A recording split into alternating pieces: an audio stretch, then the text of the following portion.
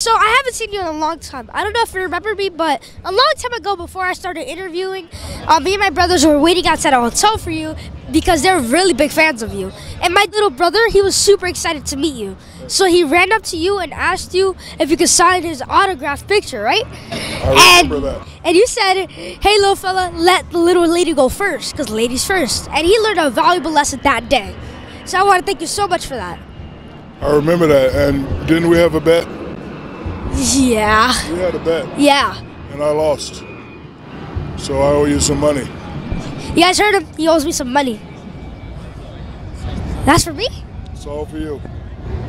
Don't take nothing else from strangers. Got it? Got it. All right, make sure you listen to your mommy and daddy, and I'm so proud of you, okay? All right, thank you. You have fun. That's for you. Go shopping with that today. Thank you. All right, I'm a man of my words. We had a bet, I lost, so I owe you that money. Wow. All right, love Thank you. Listen.